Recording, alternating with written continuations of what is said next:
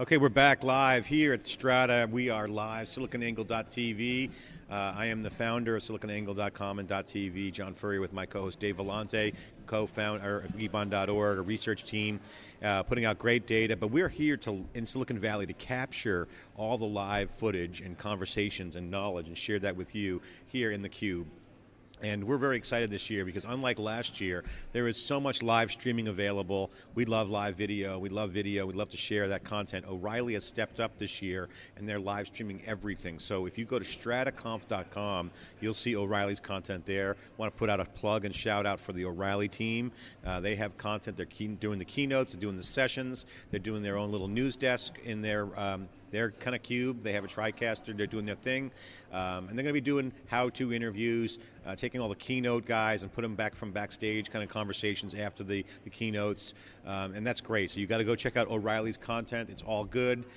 We are theCUBE. Unlike O'Reilly, we're independent of the event. We're covering their event. We love working with O'Reilly. I want to thank them for allowing us to come to their show. They're great people, great content, and they're doing a great job. But here, Dave Vellante and I, we're going to dissect the trends of big data. We're going to talk about the Strata conference. We're talking about news around the web. Our coverage of cloud, mobile, and social is having a field day these days, and I want to bring in our analyst, top guy, Dave Vellante. Dave, what's your thoughts? I mean, right now we've got a little break here. I want to do a little riff on the news, which we'll get to in a second, but I just want to ask you before we jump into the news cycle, what's your take of the show, given the arc of programming we've done over the past year and a half? We've done the original Hadoop world. We were on the ground early with big data. We've seen this industry grow. We were present at creation at the Hadoop trend. We're doing the same thing with DevOps Angle at Node Summit. It's a lot of fun. But here, what is happening? What is your analysis? Give us your take. My first experience with Hadoop was when you introduced me to Cloudera, the company, and I didn't know much about it. They had just done their Series A, and then we went to Hadoop World in 2010, and everything that I'm seeing now, John, is exactly what I would have expected. The buzz and discussions with users, leading edge users like Abi Mehta, who at the time was at B of A. It was all very clear to me that data was becoming the new economy. We made that call to invest our time and our energy and our people and our business essentially in data and information, which is something that has obviously been, I've been following for years, but it's different now. It's the data being the center of the universe as opposed to something that you just simply have to store. It's something that's of value. And everything that you would have expected several years ago, early on, is really coming true. Companies are coming out of the woodworks. There are real enterprise use cases. You're hearing from people like Amy O'Connor how they're actually, data is the buzz at Nokia. Data is the unifying theme at the organization, and that's not unique to Nokia. You're hearing that across. And Nokia needs some help too. They're not. I mean, they had the burning memo, huge scandal at the top. I mean, market leader globally in phones, getting crushed over the past 2 years. I think, but they still are a big force in mobile. So we're not going to count Nokia out, but they've taken their lumps. So mobile business is about big data. Well, and Amy was saying they started out as a wood processing manufacturer, a rubber producer, and then a consumer electronics. So they've reinvented themselves several times. But in the 2000s, there was this sort of yin and yang between information as an asset or liability, and a lot of people treated it much more as a liability, and you saw things like email archiving and lawyers really running the show, and now information is clearly shifting. Chuck Hollis wrote a post about this about a year ago, talking about how information, really big data is becoming an asset. It's really not a problem, it's an opportunity, and I think that's exactly what's happening here. So let's go down and look at the news out here. Obviously, we're at Strata, we're live, covering everything like a blanket, 8 hours of coverage every day for 2 days. We had 4 hours yesterday. We're going to bring you all the action. We're going to have this conference completely fished out, Dave. We'll know everything that's going on. I'm going to share that with the crowd. But let's go out and talk about what's going on in the real world. Big stories happening out there in tech today is, and to me, the number one story that's interesting to our business is the cloud fail by Microsoft. Microsoft has had a meltdown of epic proportions, and it's being reported on SiliconANGLE right now that the meltdown of Azure is happening. It was a little hard to figure out. Microsoft kind of had this cloud fail, but Mary Jo Foley at ZDNet, who's been a pit bull, she's been covering Microsoft up and down for years, has done some good, intense reporting. So she kind of uncovered this thing. Essentially, today is February 29th. You know what that is, Dave? Leap year, baby. Leap year, yes. So this is like the big bug, right? So there's a huge bug in the system. Remember the big fail we all thought was going to happen at the millennial, the Y2K? I thought we fixed all that. Yeah, so this is the leap year bug. So this is not a joke. Microsoft is failing miserably, and that's a big story. We're going to keep track of that. So from that post, here's some quotes I'm reading here. Microsoft said Azure service management problems were caused by a certificate issue triggered on 29th today, presumably a date-related glitch with a security certificate triggered by the onset of Leap Day, which occurs once every 4 years. Well, they have some serious issues because cloud is supposed to be reliable. We talk about this in our DevOps angle. Ops can't have failures, so that's that.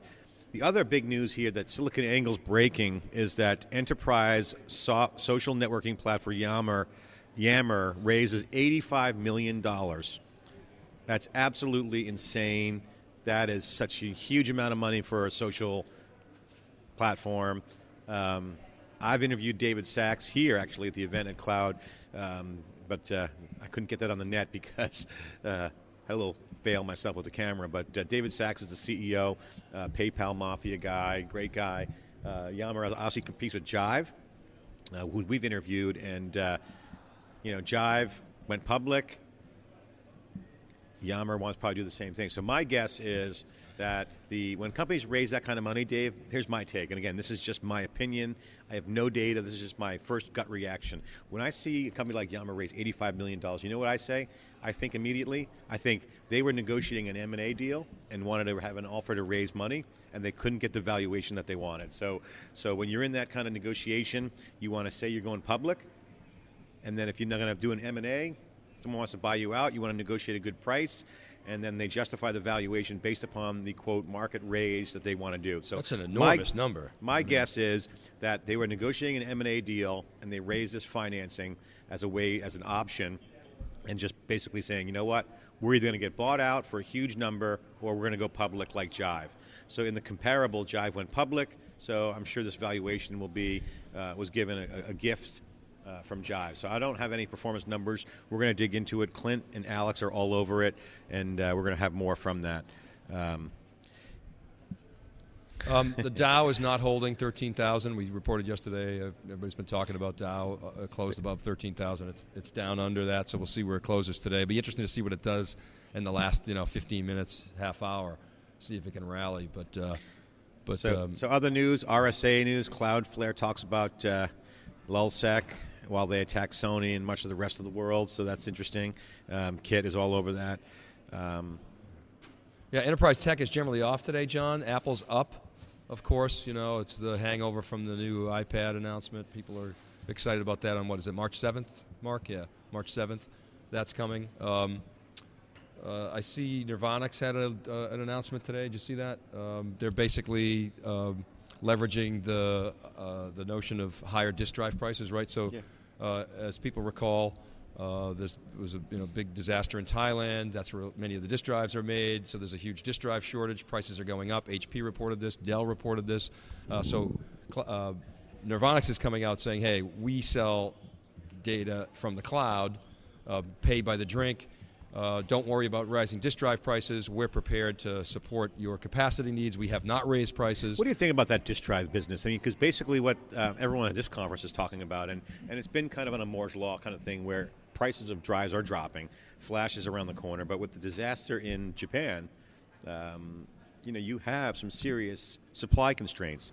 So Thailand, but then it's interesting. You mentioned Japan as well, and remember after that tsunami hit, Nirvanix said it moved some customers' data from the clouds in Japan off the island to a safer location. So it's just, to me, it underscores the flexibility of the cloud. Now, it depends on what type of data and how much data. You can't go moving a petabyte very quickly, but for certain types of data, you can leverage the cloud and have this sort of approach where you've got globally distributed data centers and protect your data. So new paradigm to data protection. Okay, we're here inside theCUBE. This is SiliconANGLE.com's flagship program where we go out to tech events and we go out and do in-depth coverage of these most important tech events in the business, and we talk to all the thought leaders, CEOs, entrepreneurs, anyone who's got the signal from the noise. We want to broadcast that to you and share that knowledge with you, and we would not be able to do this without the support from sponsors, and now we are ad supported. So I want to thank the following companies who helped us get here, and you'll see their ads roll throughout the day: Cloudera, Digital Reasoning, 1010 Data, and MapR. I want to thank those guys, MapR and 1010 Data. You guys have been great. Thanks for helping us. Thank you very much. Dave, let's talk about Cloudera, because Mike Olson, again, has been on theCUBE multiple times and been a big supporter of us. Their business is growing. You guys reported their revenue, although they're a private company, and Mike would not comment on the record. They're doing about $18 million they did last year. Just under 20 million. Just under 20 million, as you guys had triangulated on. What do you think they're going to do this year in revenue? I mean, given their trajectory, we heard, from rumblings inside the hallways here that they are exploding with real estate. We have the market doubling, and so I would think that Cloudera will at least double, maybe grow somewhat faster than the overall big data market. So that would surprise me. Are you going on the record to say what? They'll double sales? I think they should. I think they will. I think the fundamentals are there. I mean, why shouldn't they double or more? I mean, I think that the wind is at Cloudera's back. Now, a year ago, Cloudera had no competition. To me, competition is a good thing because it validates the market, it brings alternatives, it makes the leader, sharper. And I think that actually, Amar Awadallah, who was on theCUBE and Strata last year when we were here, basically said the same things. And, we were kind of, hey, we love you guys, but now you got competition. His direct quote was, competition is good for us. It challenges us and validates the space. And Hammerbacher at Hadoop World said something that I thought was interesting. He said, hey, the more people that are contributing to Apache, the better. I'm all for it. And, I like the attitude. They got a great attitude, great culture, and you know what? They've shown that a good management team, and more importantly, a culture that gives back to open source 100%, can have a business model with a license approach, a freemium model, I guess, but more importantly, they have a great set of people. They hire good people. And so, congratulations to Mike Olson, Amar Awadallah, and Kirk Dunn over there, and the folks at Cloudera who we get to know personally. I mean, we've been talking about this for a while. We had Jeff Kelly on yesterday. We were handicapping the horses on the track, and we did this at Hadoop World last year, and we were making a big deal out of the whole competitive distributions. But we kept coming back to Cloudera as the favorite. So I think it's theirs to lose.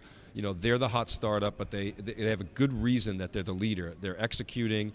They've got really great chops. They've got fantastic people. They're contributing a lot to the open source community. They understand the use cases. They've got customers like Nokia that are actually buying product from them. So they're not out trying to figure out the business model. They're actually doing it, and I'm impressed. And they're growing. You were telling me the other day that they're expanding next door to Yeah, I mean, it's going to go down, I think, in Palo Alto, where I live, and I shared space with the folks out there. For the folks who know me, know that. For the folks watching for the first time, SiliconANGLE's office was in Cloudera for a year and a half. Amar Awadallah invited us in as part of Cloudera Labs, with a slew of other rock star entrepreneurs and A-listers. And I got to know them when they had 30-something people in the company, and less, actually, when they first were funded, when Amar was an EIR at Excel Partners. And I watched these guys grow, and their little stretch of office space next to Fry's in Palo Alto has two companies there that might go down as being kind of like the space that all startups want to get, because the two companies that went in there grew massively. That's Box.net and Cloudera. So those two companies, Dave, have done good in that little warehouse space next to Fry's. And of course, next to Fry's, you can always pop in and get whatever you want. I spent more money in Fry's just walking over there. I think they know me by my first name over there. Just walk in there and have lunch and pick up little goodies there. So that's a good office space. So again, Box.net moved out of their space. They just grew like a weed.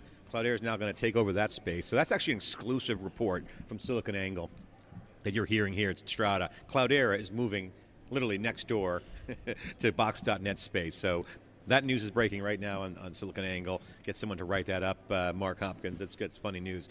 No, but in all seriousness, Cloudera and Mike Olson brings to the table is some interesting conversations. And Scott, before him from Pure Storage, brought up this notion that Flash is at the early days. Virtualization, Flash, and big data are really a new generation of enablement from a tech standpoint. And Dave, let me share you my vision on this, because you guys obviously know this, because David Furrier, you and I talk about this all the time.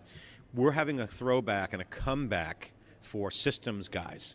So me being a systems guy by training and practice is, the old operating systems guys who know distributed networks, know distributed computing, are the guys right now. So, if you have systems background, you're in demand for work, but more importantly, that's going to change the architecture of solutions.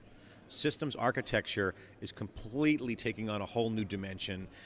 A new canvas of creativity for systems architects is taking over this cloud and big data and mobile space. So what Mike Olson and Scott Detson are talking about really, in my mind, is we are going to see a massive surge of systems developers looking at Flash, looking at these raw technologies as raw materials, and with data, virtualization, Flash, storage, and converged networking, you are going to see some serious systems programming going on at a whole new level. So that's an operating system opportunity that we're going to see startups be funded by. So, as I make my angel investments, I'm telling you right now, I'm going to look for guys who have systems plays. And, also Scott Detson brought up another point that I would totally agree with. I've been talking about with you and on my blog about networking being the bottleneck and data being the bottleneck, but actually Scott at Pure Storage really kind of nailed it. He said, listen, you can talk about that all you want, but the bottom line is spindling disks are the bottleneck. Dave. Well, so basically, I guess that's totally the truth. Storage with moving parts absolutely has to go away. So, Pauline Nist from Intel had the best line, I thought, last year at Oracle Open World. She talked about the horrible storage stack. Now, what she means by that is two things. One is disk spin, so you got electrons moving at the speed of light inside of computers, inside of servers, and then you've got this spinning disk. I mean, it's orders of magnitude slower. Number one. Number two is over the years, all the protocols that have been built up to make sure that data was stored properly. I've got it, you take it. All this two-phase commit type of stuff, analogs to the disk drive. All that stuff builds up the storage stack, which just slows everything down. And so what Fusion IO has done, for example, is it's written software to just fast path, directly write to memory as an extension to this persistent device. And so the second thing I'll mention about that is the systems expertise. For the last 20 years, we've seen function move out of the host server into the disk array for a lot of good reasons, sharing and data protection and replication, all these other good things. We're seeing it move back now. And as it moves back, systems expertise and I/O architecture expertise is in demand. It's going to change. It is changing the way in which applications are written. Talk about HP for a minute, because one of the things that HP is not known for, certainly they've never been known for great storage, really until they bought 3PAR, right? So HP buys 3PAR, which we broke and covered. But talk about the transition, because you and I were joking at the HP event that, oh, by the way, those servers might have a little storage in them, or hey, this storage might have little servers in them. The tail is wagging the dog, as we always say here on theCUBE. So talk about the transformation of storage, how it's taking over the server.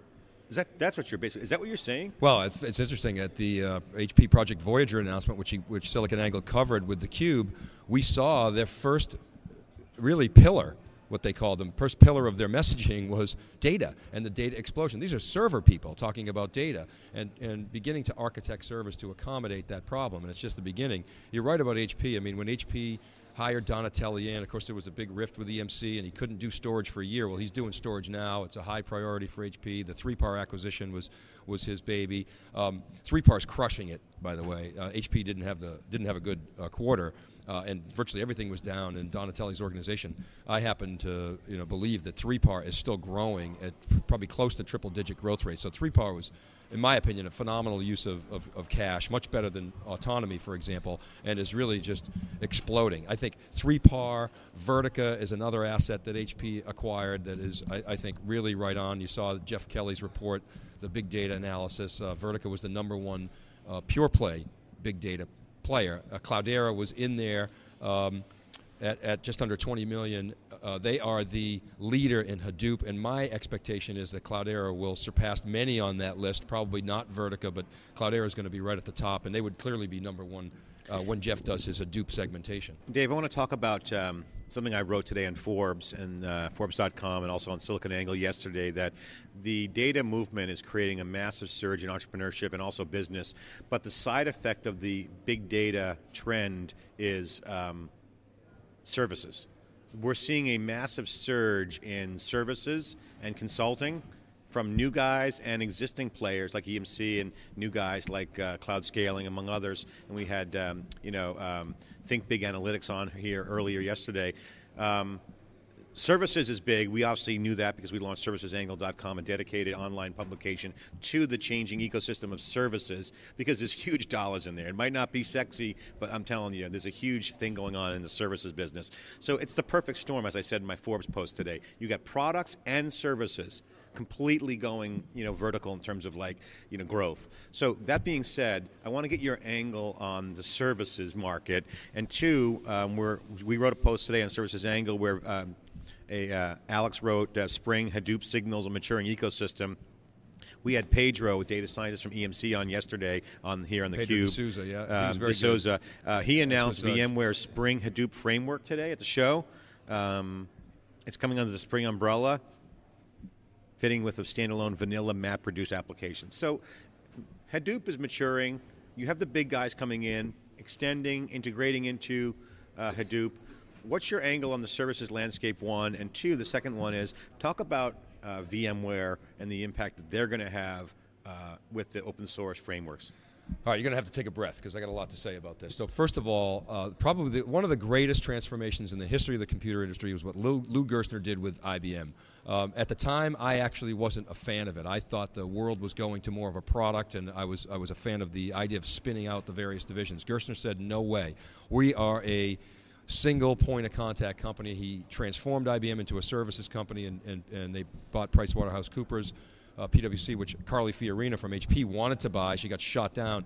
It transformed IBM, and IBM went on a 10-year journey to transform that company, and now is a very powerful services company, the biggest services company on the planet. Clearly, from a financial perspective, IBM has delivered to its shareholders, and that has proven to be one of the greatest turnarounds in corporate history. We've seen HP try to attempt to follow that game plan, several years later, a decade later with the acquisition of EDS. They haven't fully figured it out yet. They're still sorting that out, but I think that ultimately they will. It's not an easy thing to do in a short period of time, so it's going to take time. Services is a very profitable business. It doesn't get a lot of glamour in the VC community. It's not a 5x revenue multiple, but it's a fantastic cash flow business. You're seeing that with EMC. If you look at EMC's financials, a big contributor to their financials and their free cash flow is services, global services. Boring stuff like support. You've had Tony Kolish on theCUBE before talking about how they're using chat and how they're innovating, and then consulting. We had Tom Roloff on theCUBE in Marlboro recently talking about some of the things that they are doing, EMC are doing, with regard to consulting. You don't think of EMC as a consulting company, but increasingly companies like EMC and certainly Oracle, certainly IBM and HP are becoming advisors, strategic advisors to CIO. You call it the tip of the spear. It's the entrance point within the organization. You get huge leverage out of that consulting. And what are they helping them do? They're helping them figure out cloud security. They're helping them figure out big data. They're helping them transform to IT as a service. So that is strategic. If you can be the strategic advisor to the CIO and to the business, you are in the catbird seat to sell more hardware and software and services. So services, to come full circle, we launched Services Angle last year. Alex Williams is editor-in-chief, Clint Finley, and now Matt Weinberger is on the case. That is all about the intersection, to me, of the old and the new, the legacy services business, the break-fix business, transforming into platform as a service, cloud as a service, and software as a service, and it's the intersection between those two worlds, and that's really where the rubber hits the road in terms of business value. It's all about services. Talk about VMware and EMC. Obviously, VMware announced their announcement with Spring.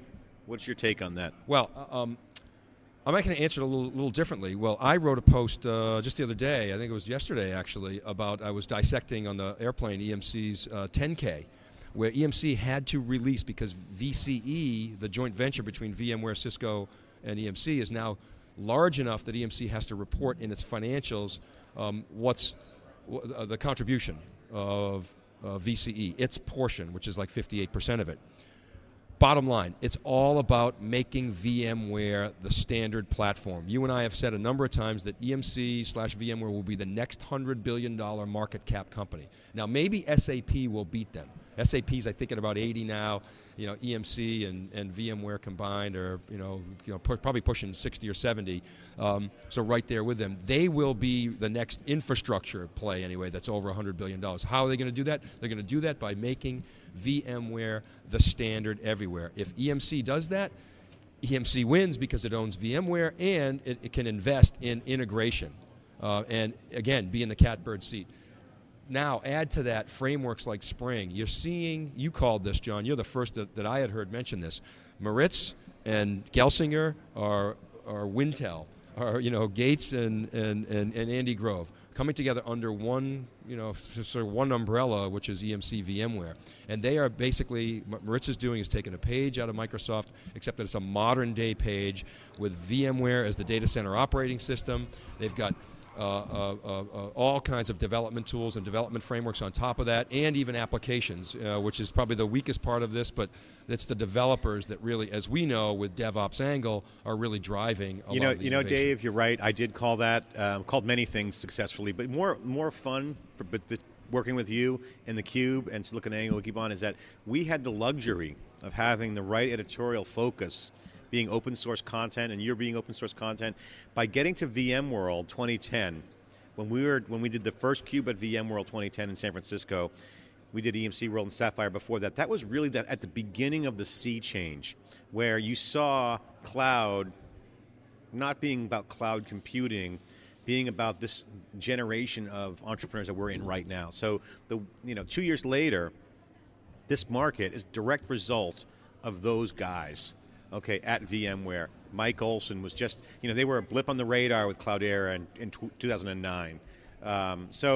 It was that investment, it was those cultures, those mindsets, VMware's, position with Joe Tucci at EMC, looking at this new Microsoft, Intel collaboration. It's no coincidence that Pat Gelsinger is the president at EMC.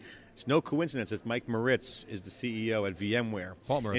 Paul Moritz, sorry. And I'm hearing a ton of people tell me that essentially all the ex-Microsoft guys from the early days of software are moving into VMware. So silent little migration going on, okay? And this is interesting, right? All the players are switching teams, right? You got everyone who's at Microsoft came from Yahoo. Everyone from Microsoft Search, MSN, is at Yahoo. Everyone at Microsoft Software is moving to VMware. The question is, no one from VMware is going to Microsoft. So a lot of guys, when I say guys, I mean like the talented dudes are moving to VMware. Why? Because Paul Moritz got the chops. He's the technical guy. Steve Herod, VMware's got an amazing tech team. And like Cloudera, technical teams will trump everyone in this economy because it's a massive tsunami of innovation. And the big trends are at their back. IDC has reported, and you hear Moritz talk about this all the time. We've had some folks on IDC on theCUBE, that there's more virtual servers now shipping than physical servers. So what does that tell you? That tells you that's where all the action is. We're talking about an enormous market here for hardware, software, and services. One of the things that I took a stab at was just sizing the enterprise hardware, software, and services market for this whole converged infrastructure. And we're talking about a $400 billion total available market. So it's just absolutely enormous. Okay, now that I'm done schmoozing over VMware, let me tell you what I think VMware's got some serious problems. VMware right now has no big data strategy. It's completely void. They have an architecture. Okay, we saw Spring really fit nicely into Moritz's architecture, but Dave, I see no big data strategy, and I think fundamentally, VMware needs to decide how the flash component will play in the architecture. Which layer does it sit into? So as Scott Tedson pointed out, you're going to see a data ISV, you're going to see new applications. VMware needs to architect their platform to enable applications to hit the marketplace, and I believe as we speak right now, they are in conference rooms arguing and throwing tomatoes at each other about where to put the data layer. Do they put it into the server? Do they put it in the storage? So I can't wait to see VMware's big data announcement. I love this narrative, John. I think you're bringing up a great point. And here's the interesting thing about EMC, the storage company owning VMware. When basically EMC pushed out Diane Green and brought in Moritz, VMware started playing, nice with EMC. There wasn't all this friction. And what's happened is that they've really leveraged that to EMC's advantage. The question now becomes, if you're VMware and you're a software company, you don't really want to have a hardware company telling you what the right thing is to do. You want to go in your right direction, and of course the EMC would say that they leave VMware alone and they're largely autonomous, et cetera, et cetera, et cetera. But we know better. While VMware is autonomous and they make a lot of decisions, we know the EMC wants to leverage that. So here's the question. Take a company like Fusion.io, which has this incredible innovation, which takes advantage of server-side extensions of memory.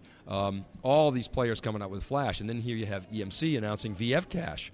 That's going to be really interesting to see how VMware and EMC and the ecosystem play out.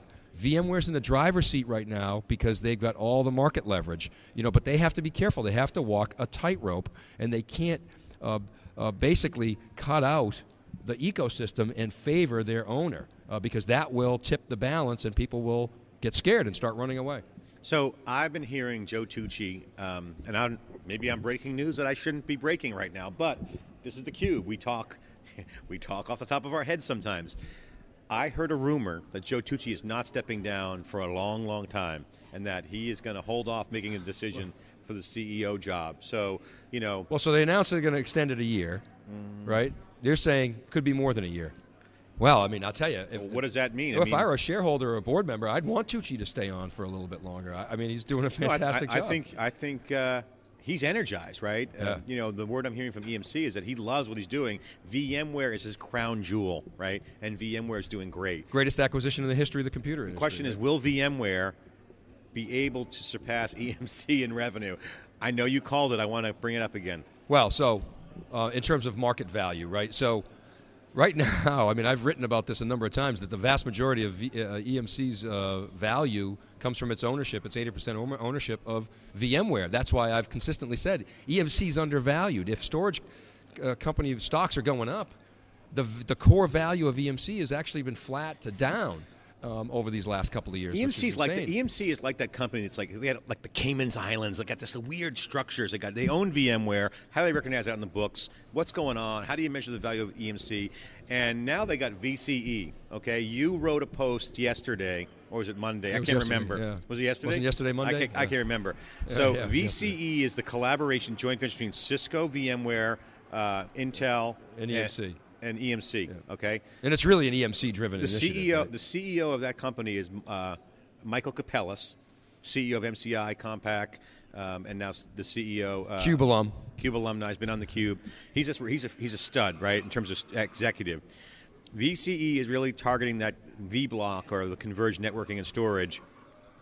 Could you please share with the crowd the astounding numbers that EMC is recording in revenue because of VCE? Well, actually, so just give us the breakdown, because it's basically a huge startup and it's crushing the numbers. So they announced that on their last quarterly conference call that VCE exited the quarter at $800 million run rate, implying that more than $200 million was done in the fourth quarter of 2011 by the joint venture.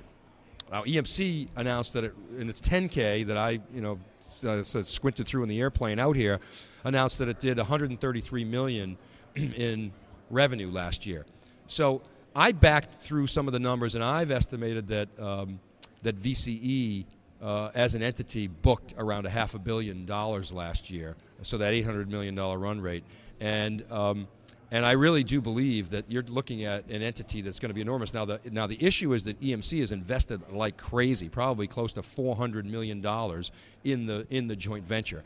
Big numbers. My argument is this is a much better use of EMC's cash than, for example, a dividend or share buybacks. As an observer, I would much rather see EMC invest in buying innovative startups and incubating things like VCE and going after big markets like converged infrastructure, which is a $400 billion market, than do share buybacks, which I don't think is the greatest use. It's a financial trick, right? Well, they'll bump up their float. They'll lower their float. Right. Their and stock they have price to do will some go of up. that, and I understand. And they have to do certain things to buy back VMware shares so they can keep their 80% ownership. They've got to do things like that. But they're throwing off so much free cash. I think VCE is the right investment. Here's why.